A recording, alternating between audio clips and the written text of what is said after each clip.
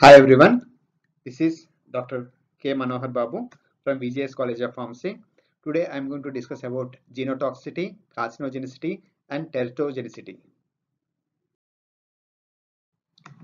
So basically I am going to cover the genotoxicity, the cytogenetic markers and examples of the agents which causes the genotoxicity, carcinogenicity and different animal models and teratogenicity and in vitro techniques and examples for the teratogenic agents.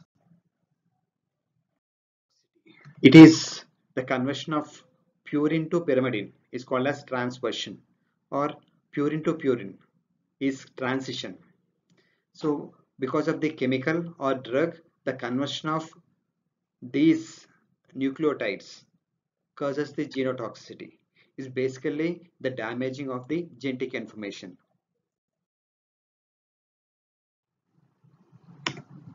So genotoxicity is the ability of any agent to damage genetic material. The toxic effect of any physical, chemical and biological agent on genetic material. Genetic material may be the DNA or RNA. Genotoxicity results in mutations which may result in tumor or causes includes physical agents, radiation, UV, X-ray, etc. Chemical agents like hydrocarbons, aromatic amines, benzene and biological agents such as retrovirus, etc. Effect of the toxic agents that can be detected by various assays like chromosomal aberrations, micronucleus, comet assay, oxidative stress analysis. Coming to the chromosomal aberrations, so because of various chemical agents, there will be breaking of the chromosomes. There will be breaking of the chromosomes and reattaching to some other chromosome. So here which results abnormal protein which not follow the normal apoptic pathway. Micronucleus. So this is the small nucleus which is not of functioning, which doesn't have any functional activity. A small nucleus-like structure formed from the chromosome fragments or whole chromosome that lag behind during the anaphase and fail to integrate into the daughter nuclei. Genotoxicity can be determined by single cell gel electrophoresis, or it's also called as comet assay.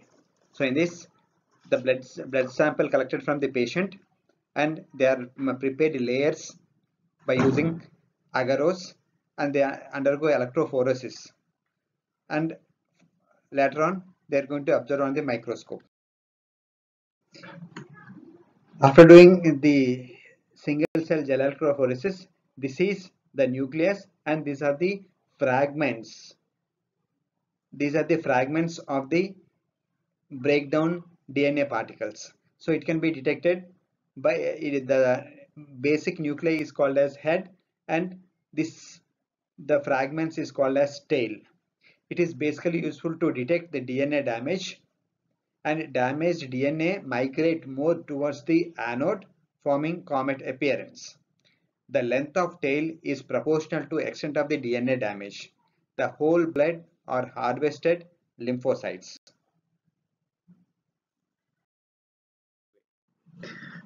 Some are the agents that has the genotoxic effects: alkylating agents, platinum drugs, topoisomerase inhibitors, etc.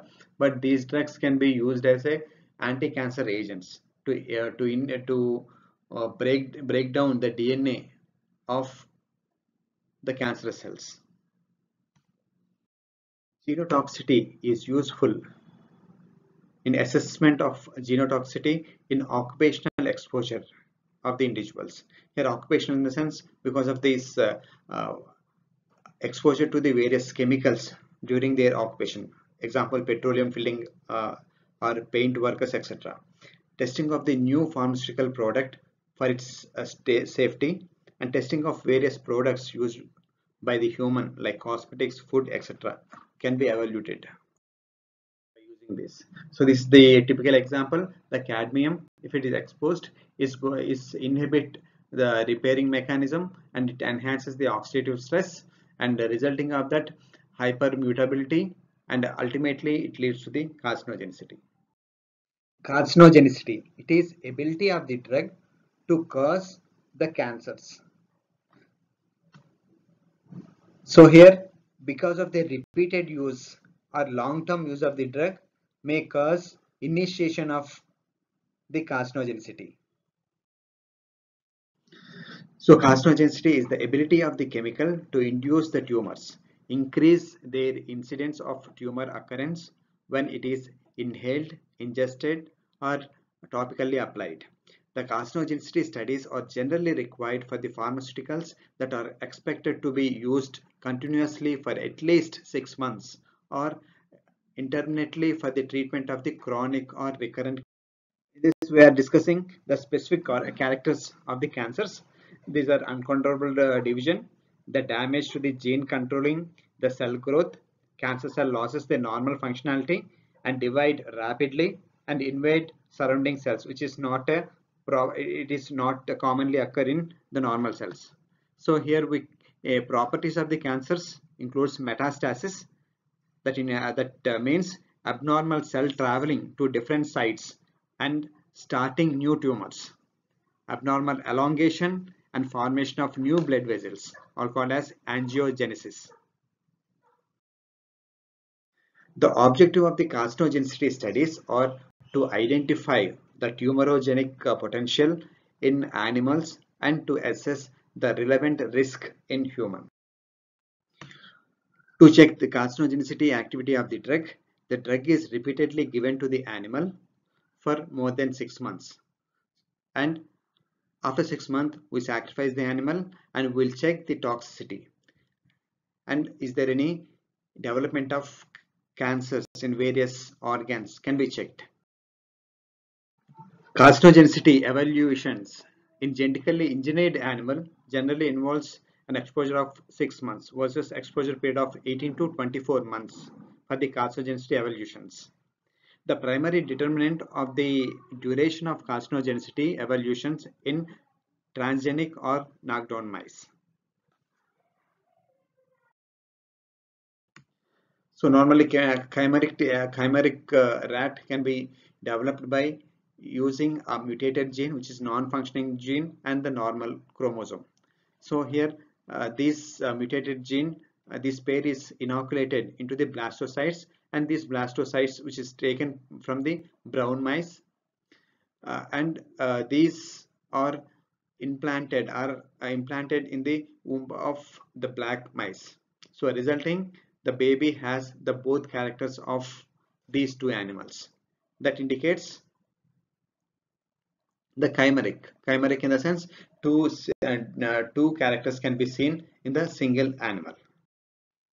Gene knockout. Generally we know that each character is controlled by two set of genes.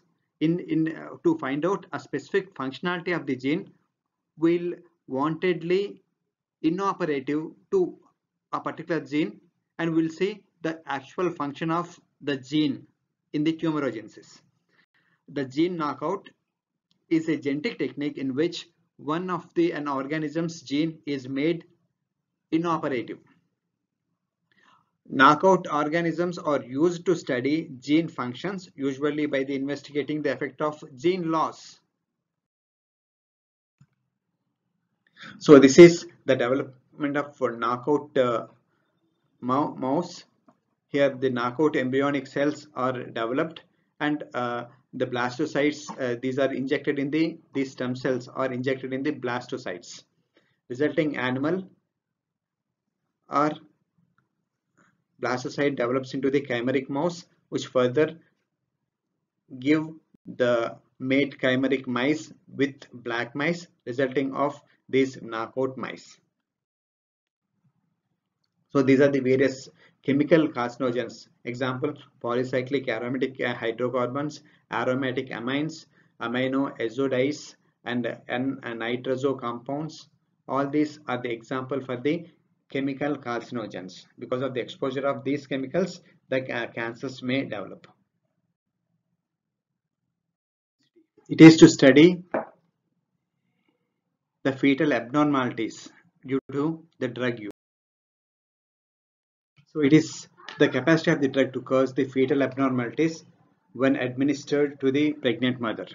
The teratogenicity testing came into being since the thalidomide tragedy of 1961. The high demand for a rapid and reliable and cost-effective method for detection of the teratogenic toxin. So here the drug can show its teratogenic activity in three stages. The first one is fertilization and implantation. It's in conception to 17 days. So this normally it is unnoticed. Then organogenesis 18 to 55 days of the gestation, and growth and development 56 days onwards. Apart from the vivo, we can use the in vitro technique to study the teratogenic activity. That is, directly we'll take the embryos and we'll study the teratogenesis potential. So it is the endpoint is normally mortality or malformation or growth inhibition. So we can use the zebrafish because it has the transparency. So directly we can view the development. So embryonic development of the zebrafish. So since it is a transparency, we can directly view the process of etc. So here the list of the teratogenic agents. The pharmaceutical agents, example, thalidomide, tetracycline, streptomycin, valproic acid, warfarin, penicillin, retinoic acid, etc. Then industrial teratogens, lead, methyl, mercury, cadmium, arsenic. Then microbial teratogens, trypanosoma palladium, herpes simplex, rubella, cytomegalovirus, etc. Then metabolic conditions in the mother, example, diabetes, autoimmune diseases, phenylketonuria, etc. Hope this video is useful. Thank you.